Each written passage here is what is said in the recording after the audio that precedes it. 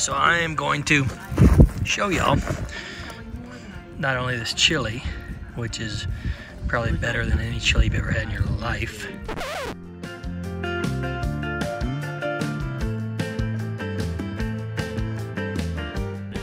There is magic in here.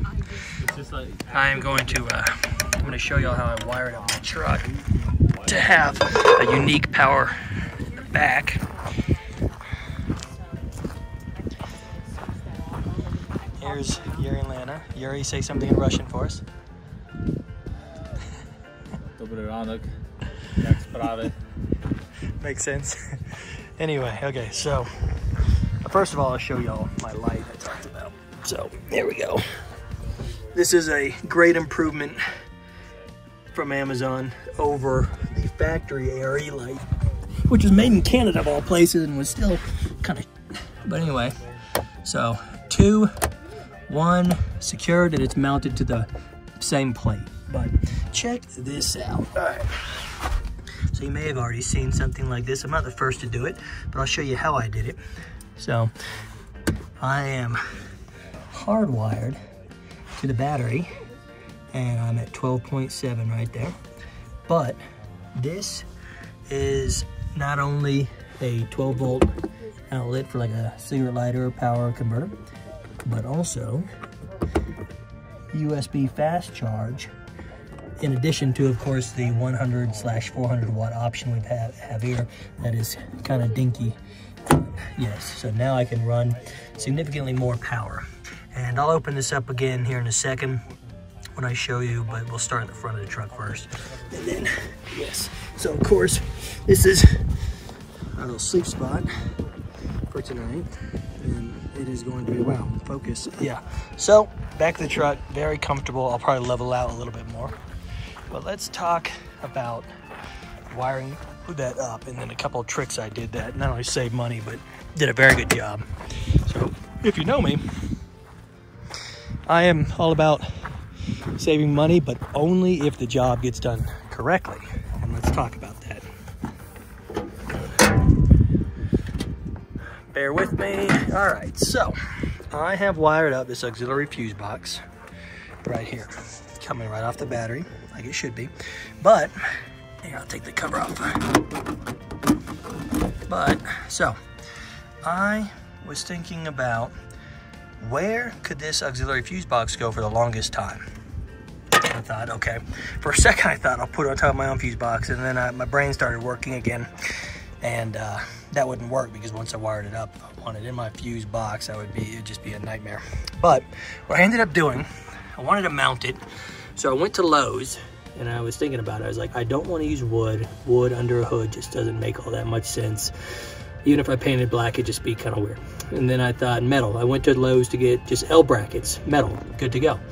And then I thought, I saw this in the power section, or the electrical section, and I thought, look at this, how perfect is this? I've got a little outlet box that would just connect to like a 2x4 behind sheetrock. 85 cents. I have an extremely secure mount. Zero play whatsoever. And my fuse box, which is just something simple, Amazon special, right off of Amazon, is completely securely mounted.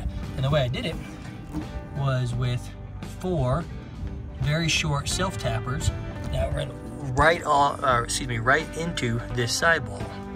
And yeah, so now I've got an extremely secure mount that is sitting face up so water can't get in, and properly wired straight to the battery. And then off of that, right now I'm only running 2 things. Let that focus. Okay, so one of these things is going to be this guy right here. We'll talk about him first. This guy is the hot line going to the camper shell, which was previously factory installed to the battery from the ARE camper shell installers. It was straight to the battery.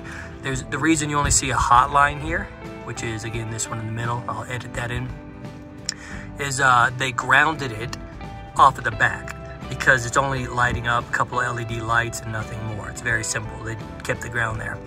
I then ran my own line, which is going to be this one, I'll edit something in, and it's going, sorry, it's all just points. It's gonna be this guy, this hotline. My tape is being kind of crappy.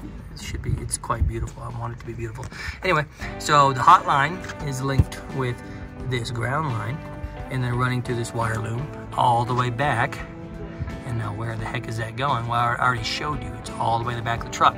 Properly zip tied, secured under the truck all the way. Okay. Okay, I'm going to, I think of this. I'm actually gonna modify this. I did this in a hurry earlier, and now that I see this here, although it is loomed, I'm going to put this back further up in here. I'm not a fan of this, so I'm gonna unplug this little grommet and then hide this away zip tied. I don't like the idea that my wheel can sling crap onto this loom. Over time, it might actually wear out. But anyway, so one of those is going to the camper shell, as installed from ARE, or the Autoplex store that I bought my camper shell from, and the other one is going to the outlet that you saw earlier, but let's talk about that. So it follows inside the boxed frame and properly zip tied all the way under the truck. The wind, I'll get there later. Anyway, so all the way out of the way, not anywhere near any exhaust or moving parts, and it comes up, it follows over to the passenger side and then comes up into this box. Now, let's see what that looks like. This USB cable out. So I took the wire loom and brought it right to that box and then wired up everything right here that you see. So I still have storage access, but I also now have this excellent panel that is easily accessible, gives me significantly more power, gives me 12-volt option and USB fast charge option. There's yeah. Anyway, yeah, we're out here camping at Lake George in Colorado. I'll show you the lake in a second. Probably throw a line in the water for some trout later. Anyway, so yeah, completely wired up, ready to go.